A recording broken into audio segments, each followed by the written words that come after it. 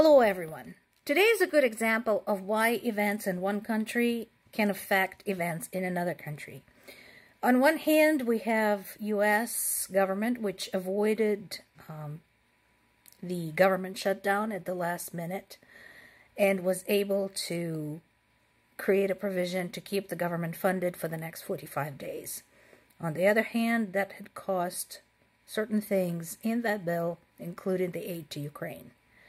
As I wrote earlier today in my social media, as an American citizen, I'm very glad that we avoided that particular nightmare, because U.S. government shutdown is a truly catastrophic affair, and having been through a few of them, I can testify to that. As a Ukrainian, I am crushed. This is not a game. This is a war. This is a war that has global implications. And so I'm just hoping it's high on the agenda for the next round of financial provisions to come. In other news, again, something that happens in one country affects something happening in another country. In Slovakia, the pro-Putin candidate had won the parliamentary election. As I mentioned yesterday, this has far-reaching consequences for Ukraine and also can create serious disagreements within NATO and within EU, because up until this point, Slovakia has been a staunch supporter of the Ukraine. So, let's pop in and look at the news. Ukrainian city of Ivano Frankivsk had a huge oil line fire on Saturday, injuring 9 people. The source of the fire is unknown. However, the witnesses in the area report a powerful explosion. So I'm not going to draw any conclusions yet. We don't have enough information. Mostly my thoughts are with the families of those who were wounded in this. Meanwhile, Ukrainian drones attacked an administrative building in the border region of Bryansk in Russia. And even as the war continues, Ukraine is doing its best to maintain the dialogue with its allies, in this case with the U.S. The question has been posed, so what happens now? President Biden did his best to give every assurance to Ukrainian people that the aid is on the way. Considering how dysfunctional U.S. government is right now, we'll just have to wait and see. I understand that there are other priorities. But like I said, this is not just a regional conflict. This is a world war. Make no mistake. Another successful raid by Ukraine was against the Sochi airport, where, as in a lot of the former Soviet airport, there is kind of a neighboring airports. One is civilian, one is military. So Ukraine had launched some drones against the military portions of the Sochi airport, suspending flights all around. And today is actually a holiday in Ukraine. Today is the day of the country's defenders. It's kind of like a combination of Memorial Day and Veterans Day.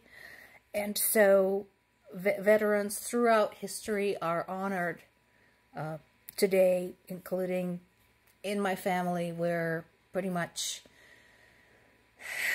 most members have been involved in the army, and all of my grandparents were decorated World War II veterans. As UK's government had proposed to train Ukrainian soldiers directly in Ukraine instead of hauling them over to Britain, Dmitry Medvedev said that makes British military trainers legitimate targets. This is a mistranslation, not legal targets, legitimate targets. So once again, world, this is something to keep in mind. We already had numerous foreign nationals who perished as the result of this conflict, going back to the annexation of Crimea when the passenger airplane was shot down following that. So this just does not just impact people of Ukraine or people of Russia. This affects a lot of different nations in a whole lot of different ways. Fortunately, EU Foreign Policy Chief Josep Borrell seems to also understand the seriousness of the situation, and I can see why. I mean, EU has the front row seats to the conflict, so I can see why he wants to keep moving this along. And I think there might be some regrets about not offering Ukraine a seat in the EU earlier, because I think Ukraine may have been in a better position to defend itself today had that happened.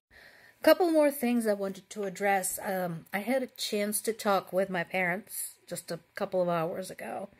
So my native city of Zaporizhia has been under a whole barrage of attacks, and the targets included some industrial installations as well as a military hospital. But of course, again, considering the accuracy of Russian weapons, anyone could have been struck. So this was quite literally close to home. Some of these targets are literally within the walking distance from the house where I grew up. And something else. Somebody commented on one of these videos recently saying, well, it's just white people with their white people problems. So to anyone who thinks like that, first of all, there are actually black creators here on this platform on TikTok who'd posted extremely intelligent, well-researched videos talking about how the war in Ukraine affects people of color around the world. So you can find this information right here. Second, just to give you a summary, I want you to think about the following things before you say things like that. 1, a very large portion of Ukrainian grain goes to Africa. Some of it free of charge. It's donated. No grain, no bread, no food. Hunger in Africa goes out of proportion. Next, did you know that African students from African countries studying in Russia have been forcibly conscripted into the Russian army to fight in Ukraine? Did you know that? Look it up. So, before you say things like it's just white people's problems, maybe educate yourself about what is actually going on. Thank you for watching.